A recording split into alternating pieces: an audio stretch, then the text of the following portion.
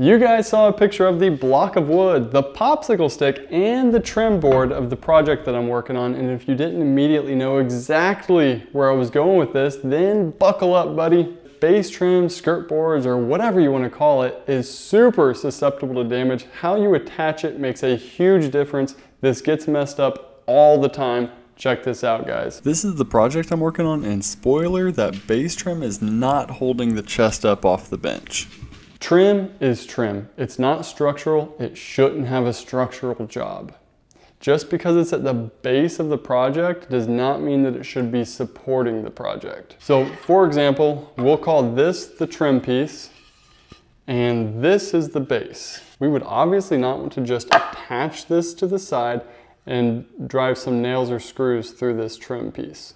That would cause way too much shear forces, and it would stress that joint way too much. It's gonna fail. An obvious solution you might be thinking of is, well, what if we cut a little recess in here and make a rabbet? Then this will sit down in that rabbet and it'll have good compressive strength. But as soon as this thing starts scooting around, it's not gonna be able to handle the racking forces. A lot of people use glue blocks, but I don't think they're using them the best way. So if we attach a glue block, it's basically little rectangles or triangles of wood that you attach down the trim boards.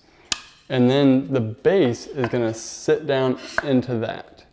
And although that's gonna be fairly well supported, it's transmitting the force to the trim board, which is then your weight-bearing structure. If you think about this in like houses, here in America, we build houses with 2x4s. Let's pretend these are 2x4s. You would not want to have a roof of a house tied into the side like this with a bunch of nails and screws, even with blocking underneath it. Because then when that roof is being loaded on, it's stressing that joint. A much more ideal solution would be for this to go directly on top and then tie that together somehow, but then the load is going directly through the 2x4s, down through the wood into the ground. Much stronger. So how can we do that for furniture? So still using glue blocks, but not using them in the way that a lot of people are using them. These glue blocks, when glued onto the side trim, are going to transmit the force directly from the ground up into the chest. But we can do even better than that with the help of a little popsicle stick. The popsicle sticks are super handy, but use whatever you've got laying around. You can make your own things, you know, whatever it is, just make sure they're all equal thickness. So setting the trim board down on top of those popsicle sticks or the spacers or whatever, and then placing the glue blocks, it's going to give a perfect amount of offset.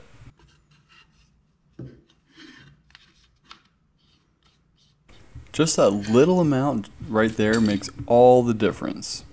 Of course, the glue bond would actually be stronger if that glue block was going in the same grain direction as the trim board, but pine's pretty soft and I want all the compressive strength I can get out of that glue block. Just that shadow line right there is exactly what I'm looking for. I think it looks really good. Here I'm getting ready to glue these things up, and you can see in that jar some of the glue that I mixed up. And just actually made a video about the glue, which did really well, but man, you would not think that glue would be such a controversial topic, but I guess this is the internet after all. As I paint the glue on these glue blocks, I'm trying to avoid putting glue right on that lower edge that's not going to be sticking on anything, but I mean, it probably doesn't really matter that much. You put sticky stuff on the wood and you're pretty much good. When I drop the blocks in place, I could just squeeze it in place for a little bit or do both of them, put something heavy on top of it, but I figured I'd just hold it in place with a clamp just to make sure it doesn't move anywhere.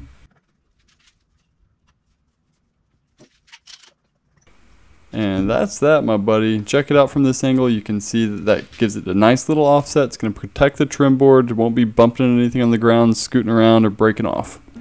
I'm going to go ahead and do a full dry fit assembly here to make sure everything's going to work out just how I think it is. And if you think this is all going to go smoothly, you may have just a little bit too much faith in me.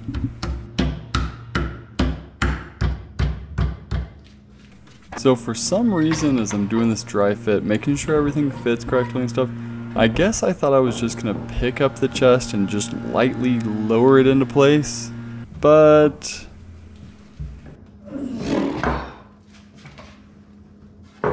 that's clearly not going to work out. So you can watch me struggle with this thing for a second, but hey, it's better to do it now than if there was glue that's trying to dry. If I was actually attaching it with nails and glues and stuff right now, of course I'd just lay the box back on its back, drop this into place and attach it. But I'm just trying to do the dry fit right now. And it's somewhere about here where I decided to abandon that idea and start using that college education and, you know, make this a little bit easier on myself. And that's more like it. I want to get everything hugged up nice and tight. And not quite. There we go.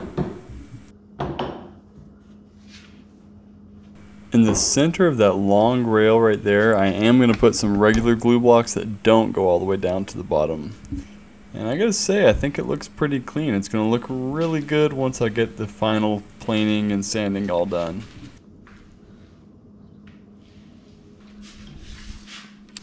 A little check here with the glue stick, or the popsicle stick, to make sure that no pressure is actually coming up through the trim.